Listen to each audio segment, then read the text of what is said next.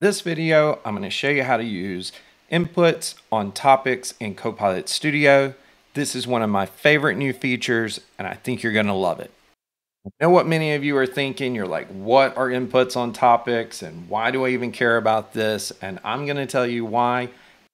So the reason you care about this is because of the fact that if you have this new capability of having inputs and outputs on topics, which is the same sort of concept that we had inside of actions, it means that you no longer have to create question nodes in a custom topic.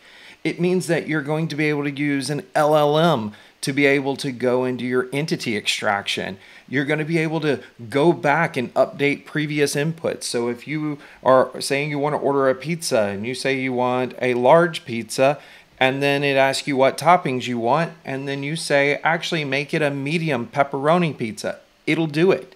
And so this is super, super awesome to be able to do that because you didn't have that ability before this particular situation. So then there's also slot filling. And that slot filling is going to now support hierarchical entities because of the fact you're using this large language model. You can actually say, I want to go from Seattle to Nashville. And so it'll pick that up and put it into the right input. Now we can take custom topics and simplify them way down to where you really don't have to author very much to be able to create a very powerful custom topic. So let's go take a look. So here we are, we're inside of Copilot Studio and the new UX and all of that. And what I want to do is I want to go into this Copilot that I've built and let's look at some topics, right? Because this conversation is all about topics and custom topics. So when you would build something in the past, like this, say this schedule a consultation topic that I've created here so that someone can schedule a consultation with a business expert, many of you will be familiar with seeing a conversation that looks sort of like this, where you ask a question, you record it into a variable, and then you go to the next question and so forth, right? And while this is great because you can say, open a consultation, and you could actually provide some context or some information as part of that, and it would do the slot filling.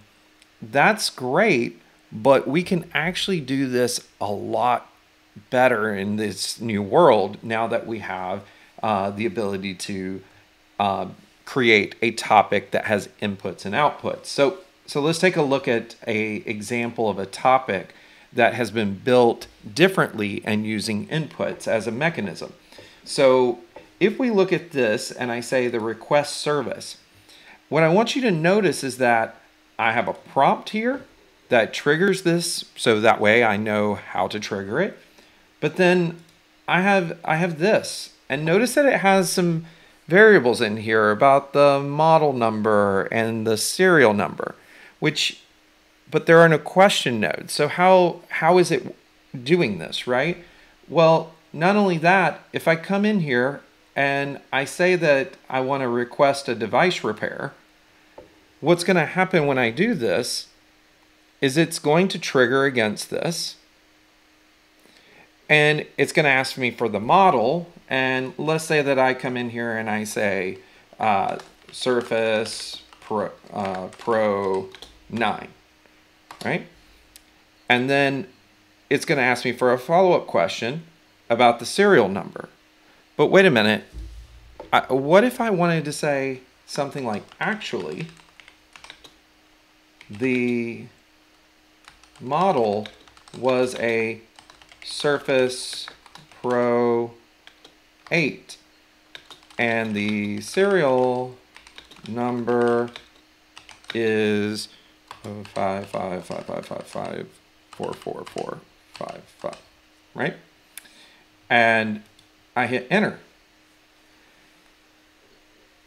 Notice that it updated the model number to Surface Pro 8, and I've got my serial number in here, and notice that this field is all filled out. But where did those questions come from, right? And how did I make it where I went back in the conversation to fill in and make changes to what I had previously said? Well, that's the beauty of being able to have inputs. And so if you click on details now, you'll see that you now have the topic details, which you have the description and all the information on this. And you can even see that it's turned on and all of these different things. Here's the model description. And then one of the things that's new is we have these inputs and outputs. And notice that I can create different inputs. And if you want to see it, it would look like this. It'll have a create a new variable, and we could create additional variables of information to collect. But just for a simple demonstration on this, you can see here that what I've done is I've said I need the surface model. I need it to dynamically just fill this in. So I'm going to let it figure out all the entities and everything. And then on top of that, I give it a display name, and then I give it a description. And again, this is like a model description. So it's explaining to the Copilot what this input actually does. And that's how it was generating a question to figure out what it needed to collect or ask you to provide this information. And one of the things that's really nice about this is that it works just like an actions input. And you can also see, though, that I have a ton of the different capabilities where I can do entity validation and all the things that you would do on a question node, but I can do it on an input now. And you can see here that this is the serial number information, and you can see me giving it an example so that the model sort of understands what it needs to do and such. And if I wanted to configure yet another one, I could just click this button and fill out another one and have created all of this. So with this all being done, this is going to be super, super powerful, because think about the fact that now you're taking context of the conversation, you're dynamically filling, you're getting the ability to do hierarchical entities and all the things that you really, like everybody that's always been really wanting to be able to do inside of Copilot Studio. And then you also have outputs. And as you can see, I could define an output and provide it in. I could give a description as to what this is and use an output as well. And so again, these are super powerful new features. A lot of people don't even know that they're here, guys, because this isn't a feature that is going to get stage time typically at something like Build. So I wanted you guys to see this because it will literally transform the way that you're building bots today. I hope you found this video super useful today, and please make sure you like and subscribe to my channel. And if you haven't already, go try Copilot Studio at aka.ms/trycopilotstudio.